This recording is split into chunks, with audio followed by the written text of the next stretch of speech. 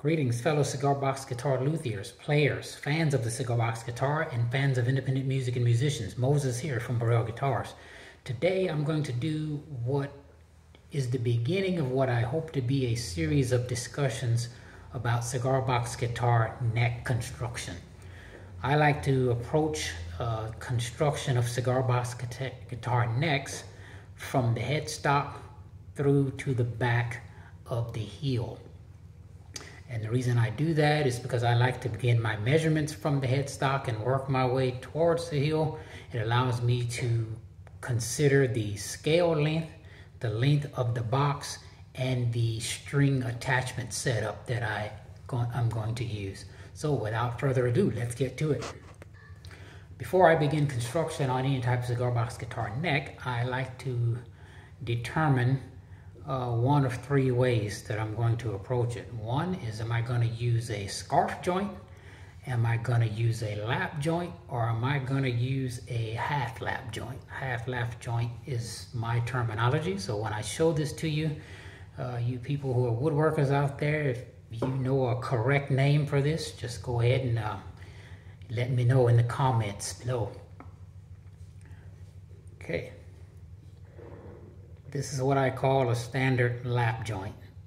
This is achieved by cutting out a 1/8 to 1/4 inch notch in the headstock. This is a standard 1 by 2 inch piece of poplar board, and then taking that cutout, gluing it to the bottom, forming this shape you see here. Now I have personally committed to 4 inches for all my headstocks. That gives me enough room for the tuners, gives me enough room to add string retainers, and it gives me enough room to add my string break angle off the nut.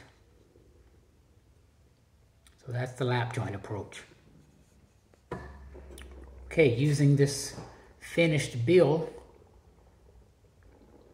I call this the half lap joint approach. So where after I cut the notch from the top, I don't glue it to the back. I just let the back stay one continuous piece. Now this is shaped because when I shape the neck, I sort of carve it down so it has the appearance of the lap joint, but there is no piece attached to the back, hence the half lap joint.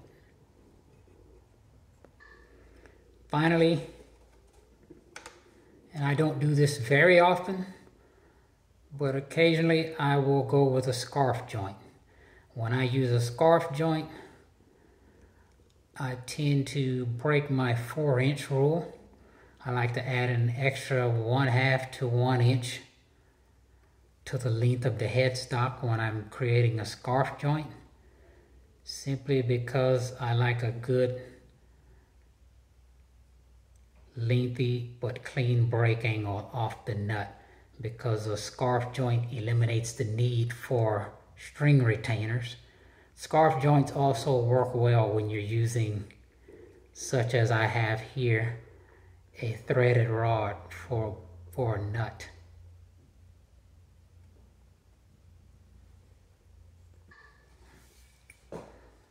So, take in consideration 4 inches for my headstock length. I typically go with a 23-inch scale length. A 23-inch scale length usually turns out to be approximately 15 1/4 of an inch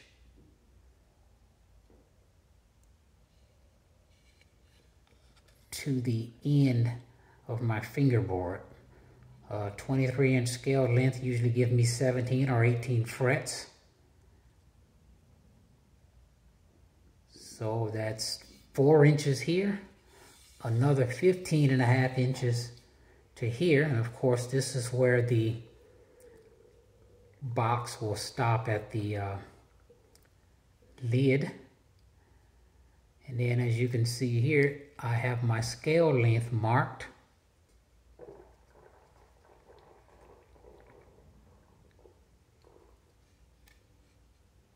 And sometimes when I'm building next, I haven't already determined which box I'm going to use. So if I know I'm going to use a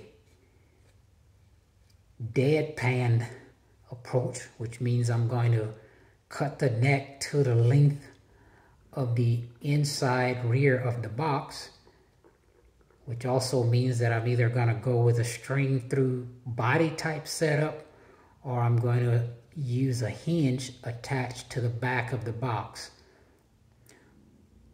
Or in a case where I'm going to run the neck through the length of the box and stick out the back an inch or so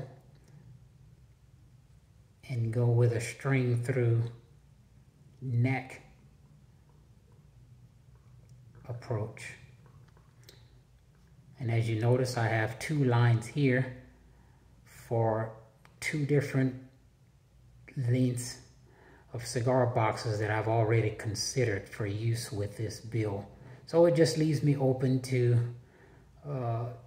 adjustments based on preference of boxes. One final point I wanted to make about fingerboards and scale lengths. As I stated earlier, I typically always go with a 23-inch scale length, but scale length does not limit fingerboard length. Now in this case, you look closely at that dotted line, that's the mark where the 0 fret is going to be. This is going to be a 0 fret build. So when I attach the fingerboard flush with the front of where that joint was cut, it just allows me to line up the 0 fret. Then this one will slightly overlap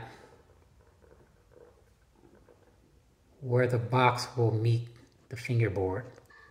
So that's why I say the scale length does not particularly dictate the fretboard length. As you can see in this build, this is also a 23-inch scale length, but I overlapped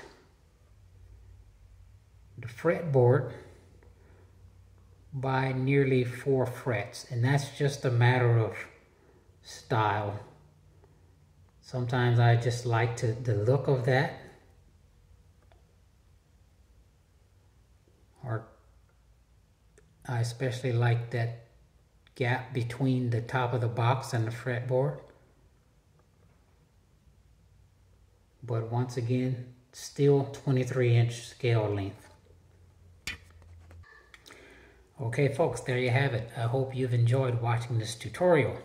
If you've liked what you've seen, please like this video and don't forget to subscribe to my channel. And remember, every Tuesdays I will upload either a building tips or a playing tips video. Don't forget, Fridays I will upload a one-song concert. One-song concerts features me playing an original song on the cigar box guitar. Once again, thanks for watching, and remember, it's all about the box.